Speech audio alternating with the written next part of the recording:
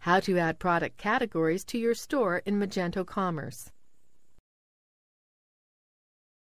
This tutorial will show you how to add product categories in Magento Commerce and assumes you're already logged into Magento. Go to Catalog, then Manage Categories. Enter a name for the new category. Select whether this category is active. Enter a description. Scroll down. You can enter meta keywords for the category. When you are finished, click Save Category.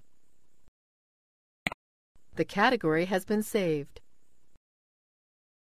You can see what products are in this category by clicking this tab. Create a custom design for this category by clicking this tab. This is the end of the tutorial. You now know how to add a product category in Magento Commerce.